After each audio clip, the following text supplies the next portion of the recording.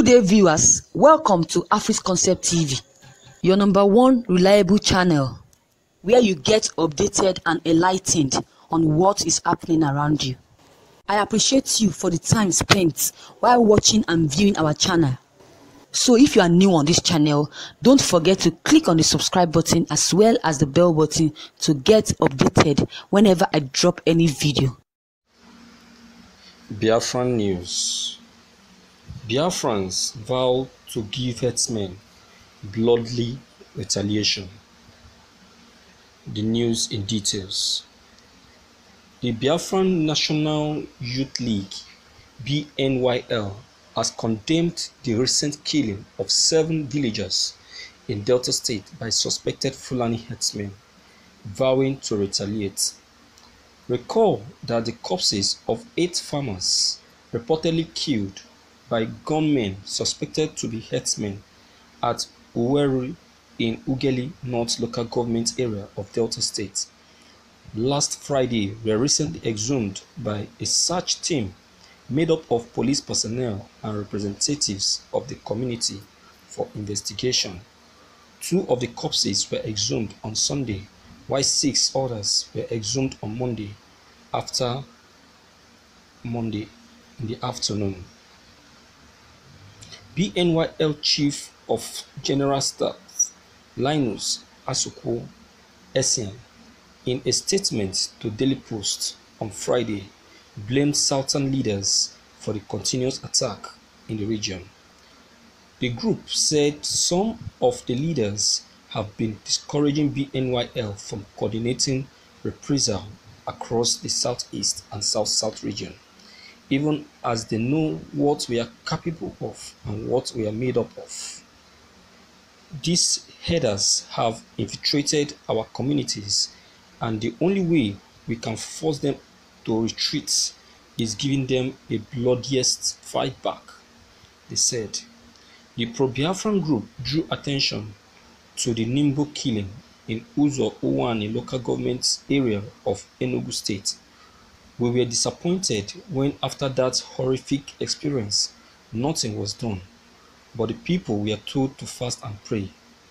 That alone gave them more mind to advance, and they are gradually coming down to Bakassi, but we are capable of handling them, the BNYL said. According to BYNL, the attackers were not ordinary herdsmen, adding that the presidency knows how to repatriate these killers back to the north. BNYL called for more synergies among the Southeast and South-South, adding that the target was the old Eastern region. Thank you for listening to this news. Viewers, please, this information is of great importance to us. Be you in the Southeast or South-South or Southwest, all I know is that we still have Biafrans in the Southwest. These people, they can barge into any of these places. So you being a Biafran in the Southwest, this news is still for you. You need to be upright, you need to be wise, you need to be observant and vigilant, because they come in sheep clothing. You can see what has just happened in the Southeast, how killings are just going around.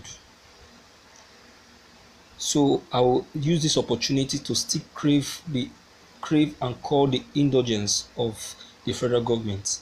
This is what we Nigerians are talking about: insecurity. You're not safe. Nnamdi Kanu still said it, but it was as if he's trying to criticize Nigeria because because he wants Nigerian to grant Biafra a republic. No, he's just saying the fact. The security of the citizens are of great importance. We are citizens of this country, so our security are of great importance. If we are not secured, where then do we go to? Where do we run to? This is our country. This is where we are naturalized. This is where we were born. So the federal government should take it up and see how these herdsmen will be repatriated or brought to jail. You can see what was said in this news, that the federal government knows how to get rid of these people.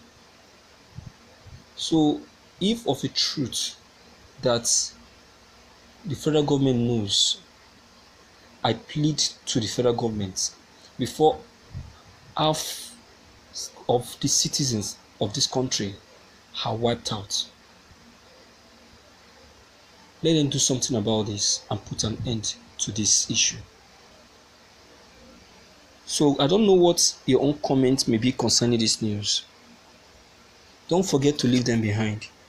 Click on the subscription buttons as well as bell buttons to receive more updates. Thank you.